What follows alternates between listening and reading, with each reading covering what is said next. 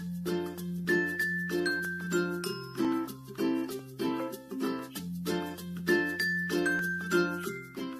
everyone, and welcome to our first Suffrage Centennial Women's Craft. Today we are going to show you how to make our suffrage pins, the corsage looking ones. These one right here I'm wearing. You can always place a hold. We have little kits.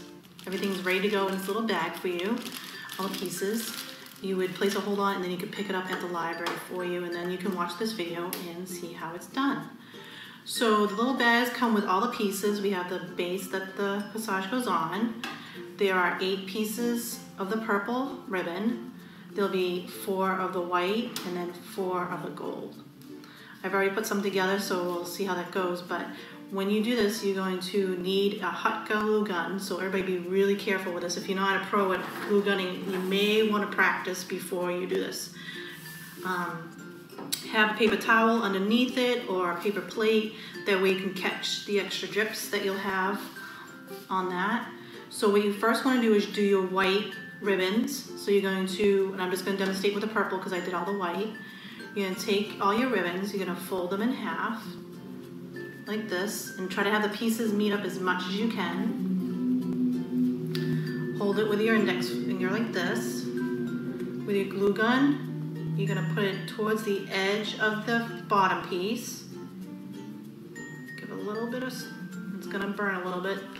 Try to get that off. Now this is where you're going to be really careful, because those of you who work with glue guns know that it can be really hot. So you want to squeeze your edges together. And this is where the paper plate comes in handy, because you want to make sure you squeeze it. So you might have an extra piece of glue sticking out. You want to wipe it off on the edge so it gets it. Make sure it's squeezed, and then you just put it down to dry. Okay? Do a couple more so you can see them. So you're going to do these for all your pieces of ribbon. Again, you're going to squeeze it so it's already curled. Put your glue on. Squeeze it together. Use that plate to dab the excess, and then let it dry.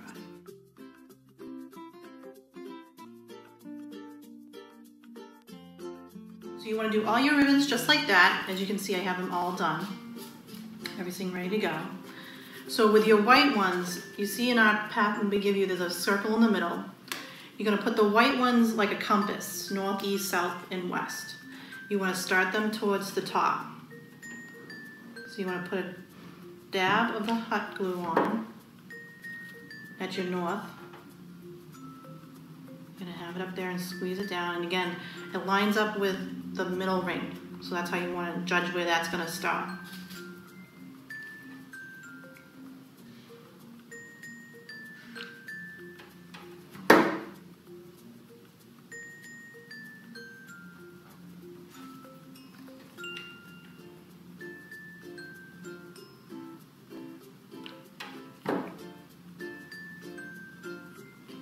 Now, if you want to wait in between each layer to let them cool, you can do that.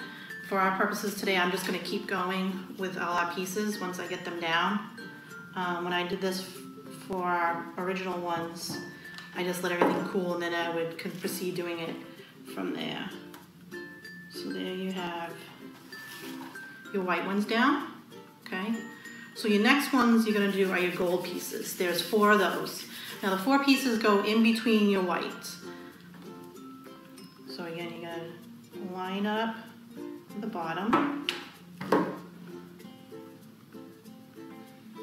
pull it down,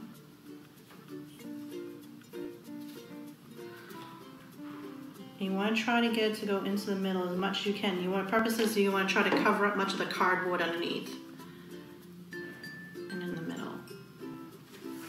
So it's starting to come together.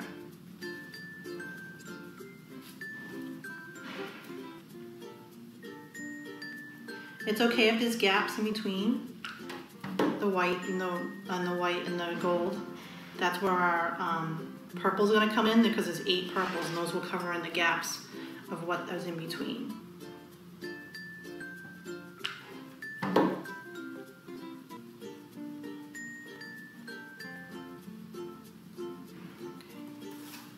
So there's the base of it. your whites and your golds. Okay. So with all your purples, there are 8 of those. You're now going to fill in the gaps. You can drop these down a little bit on the piece so it covers in more of the center. And it goes down yet. But if you want to move it inward more, that way you're covering up more and it gives more definition to the 3 colors. You can do that, or you can have them all the same height. It's whatever your preference is on how you want it to look. I put some of it over the other 2 pieces, the glue. I put some of it over the white and the gold. And I move the purple down just a smidgen below where the rest of them are. So it kind of falls below. I'm going to do that all the way around.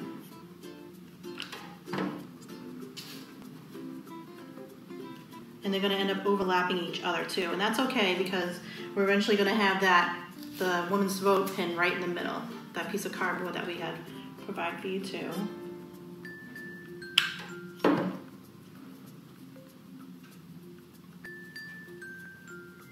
Again, be really careful with that hot glue.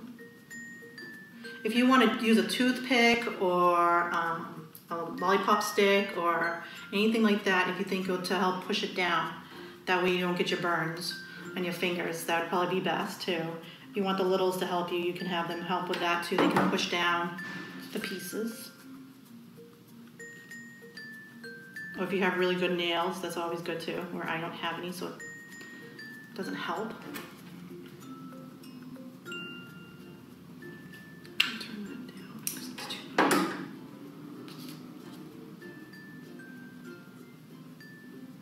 And it's okay that the glue is going to show underneath because it will start to leak out when you push it out. It's okay.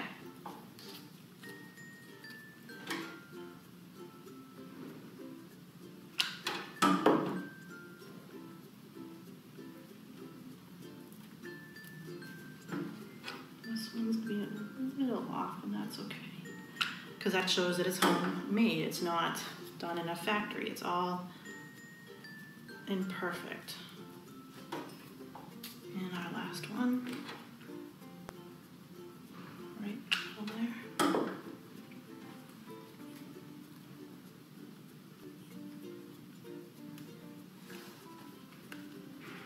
That's how it looks right in the middle, okay? So at this point, I would let this sit and rest. If you want to push down the glue to make sure it's really stable and everything's right there in the middle. When everything's cool, then you can start getting your little pieces of glue that's falling around everywhere. So once that's set, or setting, we provide you with a little circle in the middle. It's just a piece of cardboard that's been laminated. You're gonna need your scissors. And we left it on the cardboard, that way if you need to make it smaller, you can do it. We try to cut it as perfectly as we can, but if you need to make it a little bit smaller to fit in between your ribbon pieces, you can do that on your own. Use your judgment on that.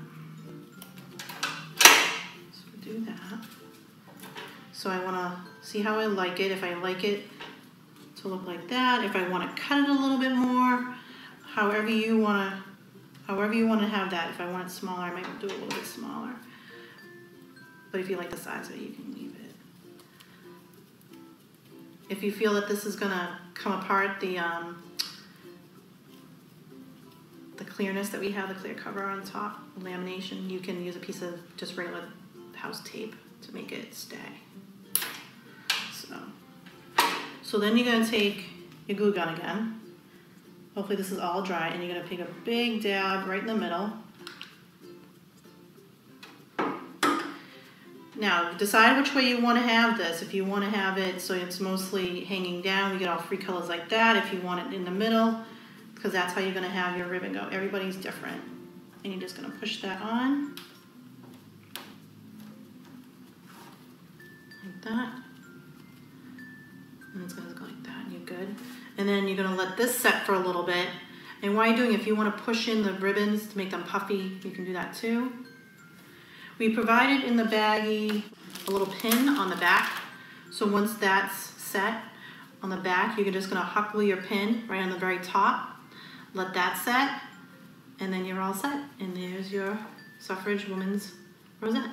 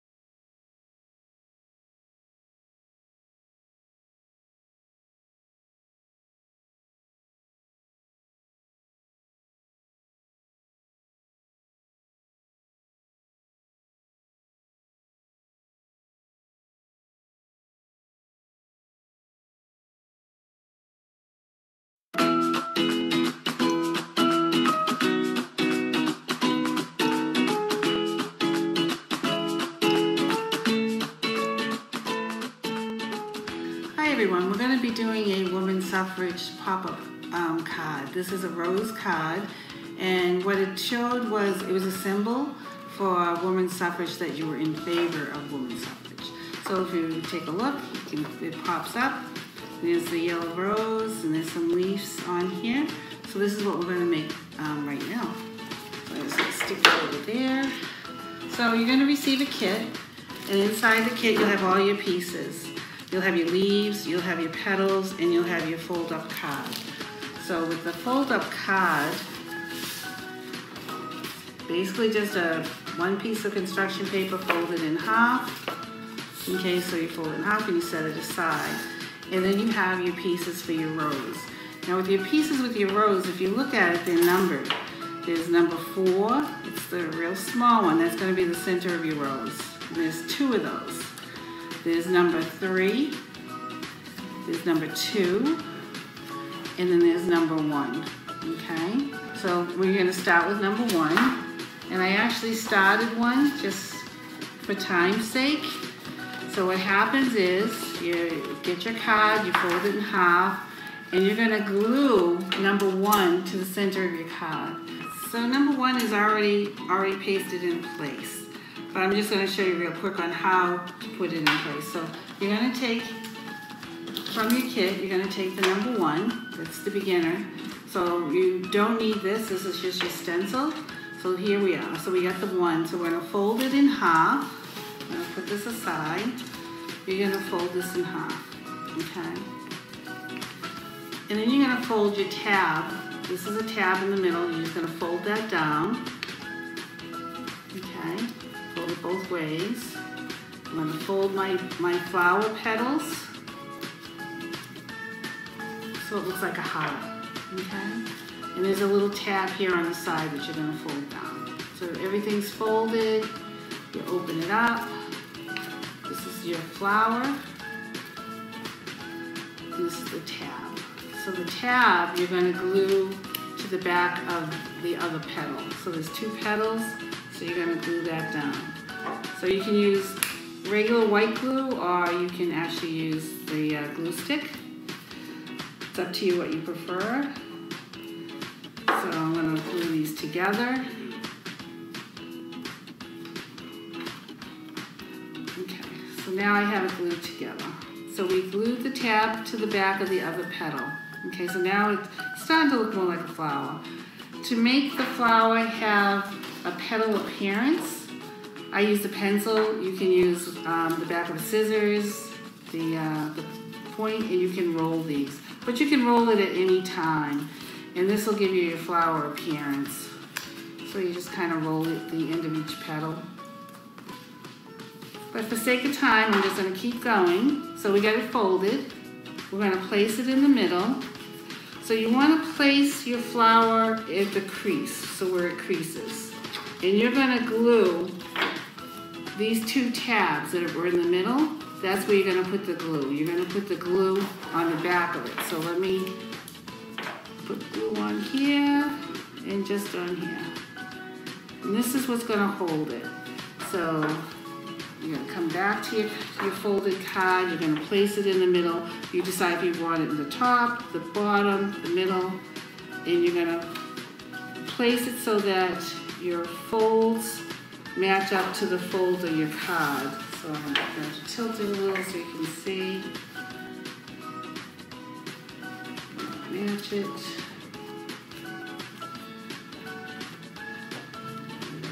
Fold it down.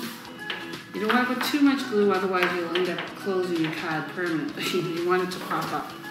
Okay, so it's going to look like this, and if you look, you should see an arrow. Okay? Can you picture the arrow? That's in the middle. So I'm going to take my other card that's been sitting for a few more longer minutes, and I'm going to start with number 2.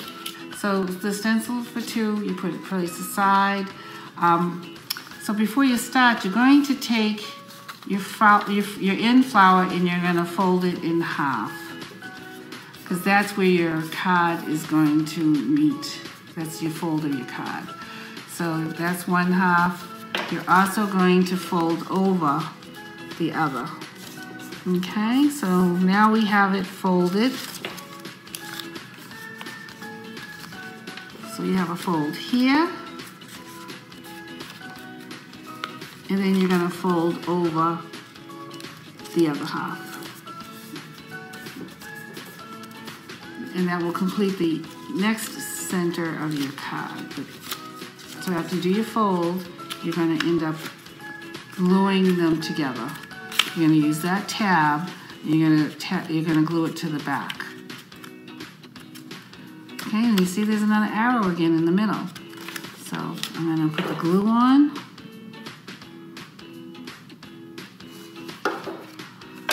I'm going to bring around my flower. I'm going to line it up.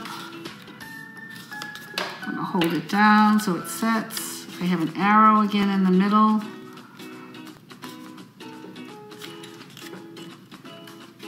And then when I'm ready, I'm going to bring it back to my card. My card has the fold right down the middle.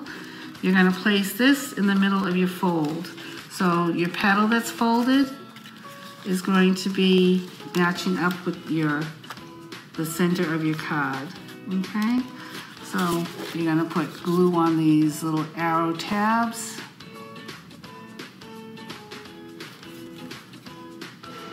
Try just to keep it on the tabs because you want your card to pop up. You're going to place your centers in the middle. They should start to meet now. You hold that down till it gets dry. Okay, if you folded it right, you open it up. See, I didn't let it sit, but it's got to sit for maybe a couple of seconds longer than I just did. So then we would move on to petal number 3. So we're almost done. We're halfway there. Petal 3, it's the same idea. Okay, so you're going to want to be able to go in the middle. There's tabs, there's 1, 2, 3. This end tab, of course, is going to match up to the other end tab to make your inside. So let's fold these over so you can see them. And this is the back one, and that's going to match up to the back. It gets a little trickier now, so we're going to match it up like that. Okay, so first I'm going to put some glue on this tab.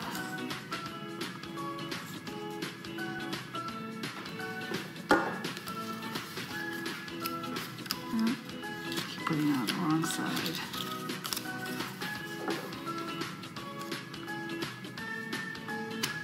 Glue goes on the inside tab. So I'm going to match it up to make it match. I'm going to have to hold it. I don't know if you can see it. Look.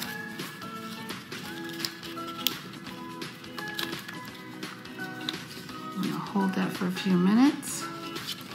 Maybe not a few minutes, maybe a minute. Okay. Let that get firm so it stays. You still have a little bit of an arrow on the inside. It's hard to see, but there still is an arrow.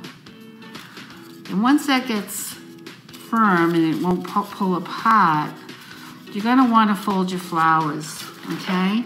So we folded it in the middle here. You're going to fold,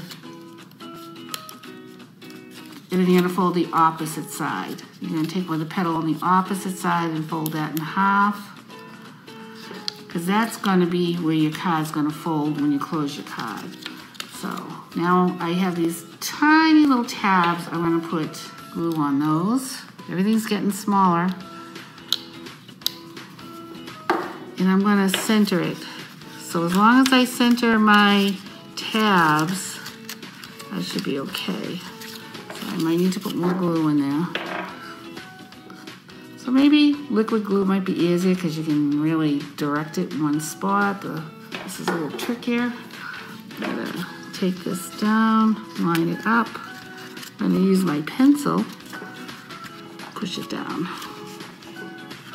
Try and line this end up. Push it down, give it a few more minutes.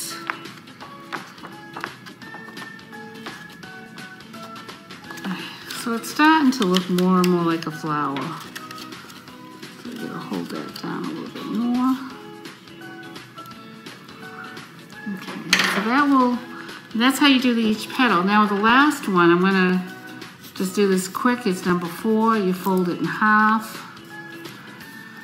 Now this has this is the part you're gonna glue down. You fold this in here, okay?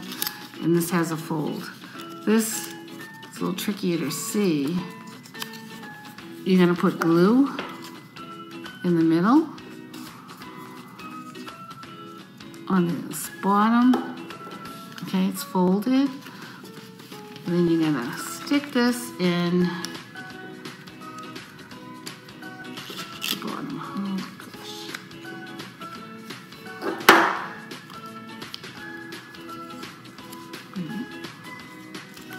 Fold it back. It's a little tricky. Push this down. Line it up with the center of your flower. You can actually at this point probably close your flower and hold it for a few minutes just to get it to stay. Okay, I didn't let that one stay long enough. And you do the same thing with the second number 4. You're gonna place that on the inside. You're gonna use the, if you can see that, we're gonna fold this in half. You can use the stencil actually to see where the tabs are.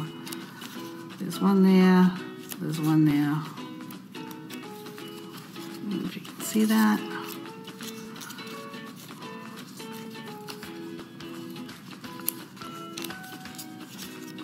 Oops, looks almost like a butterfly. So what you're gonna do, put the glue on the end where you folded the tab.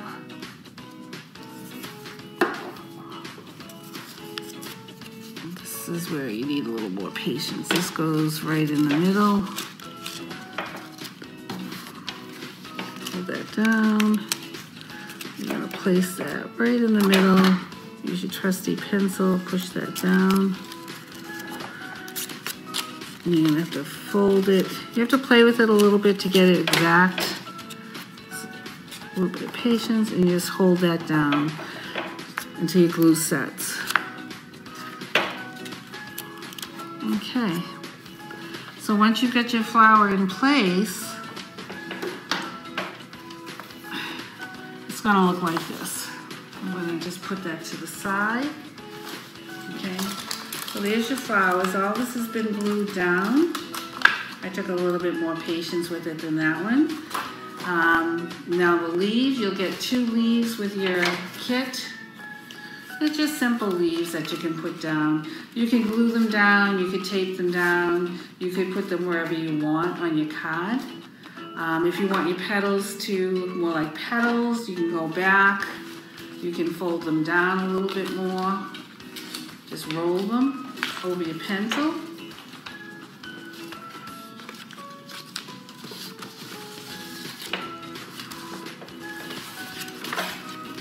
Just hold that down.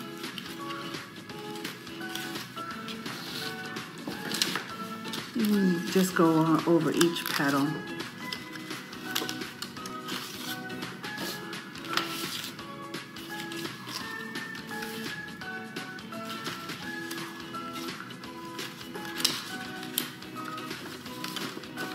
Okay, so that's how you make the rose card.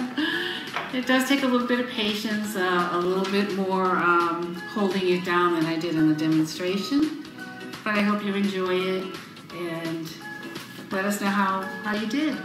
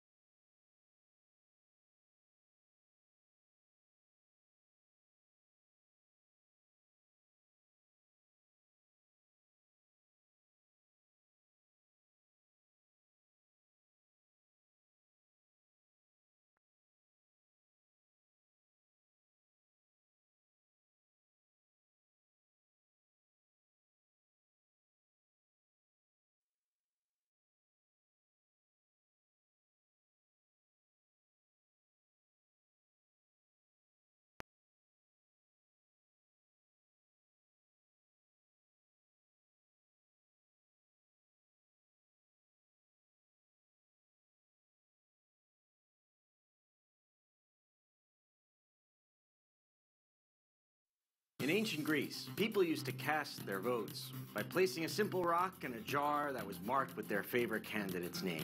In this country, we've never used rocks, but we've used just about everything else. The polls are open. And sometimes it's gotten us into trouble.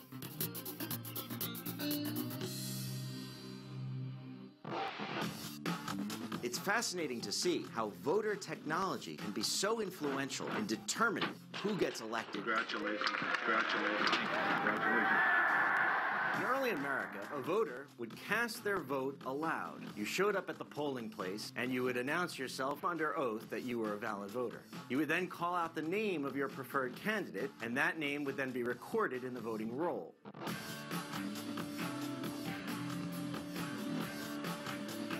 A boss, for example, could order his employees to vote for a particular candidate or they'd lose their jobs. Oftentimes, politicians would buy barrels of whiskey, which they would then serve to whoever voted for them. A number of voters became so drunk that they couldn't even walk over to the voting booth. They had to be literally carried. By the 1830s, things had gotten so bad that reformers were demanding change. In the mid-19th century, the states came up with a new innovation in voting technology, the secret ballot. In this case, a voter would write his candidate's name on a piece of paper and place it in the ballot box. In the late 19th century, an innovation was introduced into the American voting system known as the Australian ballot. These would be ballots that would be printed by the state and would have both party candidates on them. There would also be boxes next to the names of the candidates. But the secret ballot presented its own set of problems. Now ballot boxes could be stuffed.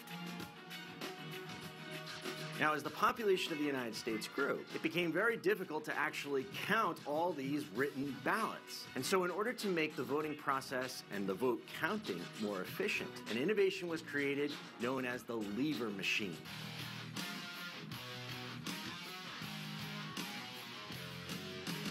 A voter would walk into this booth and pull down levers next to the name of the candidate that they preferred. Those levers would then record in this machine a vote count, one candidate in favor of another.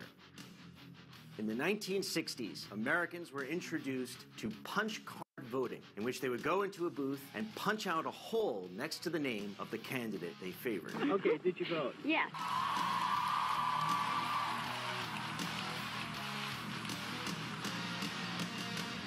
But we all know how that worked out. We voted, and now the system is trying to figure out exactly what we said. You voted, you lost. Give it up.